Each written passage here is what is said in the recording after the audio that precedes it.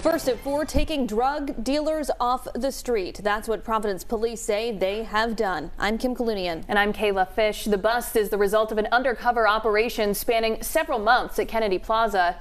12 News reporter Matt Paddock joins us now live from Providence Police Headquarters with the details. Matt? Providence Police Chief Oscar Perez says that police have arrested 19 individuals for the possession and sale of illicit drugs at the bustling Kennedy Plaza. We want to send a loud and clear message that illicit drug dealing is not acceptable. Operation Kennedy Plaza sweep. Outstanding police work is what brought us here today. 19 arrests for possession and distribution of illegal narcotics. 6 additional arrest warrants issued, all with the goal of getting drugs off of Providence City streets. These drug dealers are taking advantage of those who are struggling with substance use issues, and that behavior is not tolerated in Providence. Kind of out of control, you know.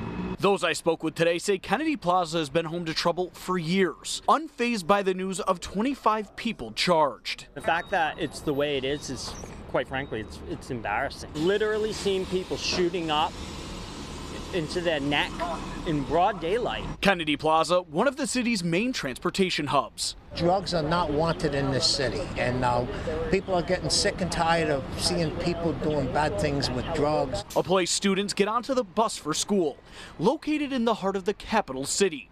And former 8th Ward City Councilman Wilbur Jennings believes with continued efforts, it could be a tourist attraction and a place for local business to thrive. Give us some time. Give us some time. It's the beginning of cleaning things up so it will be the best tourist area in New England.